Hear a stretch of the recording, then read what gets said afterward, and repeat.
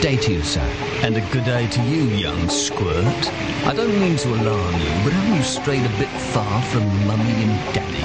I've been asking myself the same question, but the fact of the matter is that all the other village people are either too busy or just not interested. If you persevere and remember at all times to keep your mind pure and your heart true, I believe you will succeed.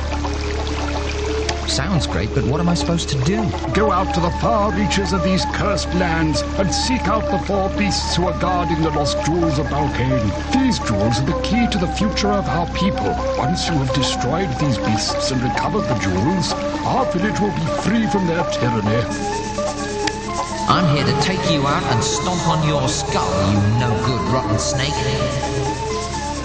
You're the mortal child who says he's going to make mincemeat out of me.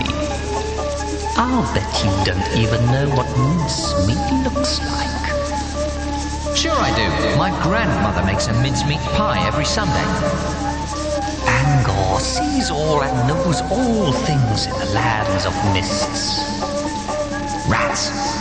Maybe I should duck out of here until I've figured out how to waste this slime.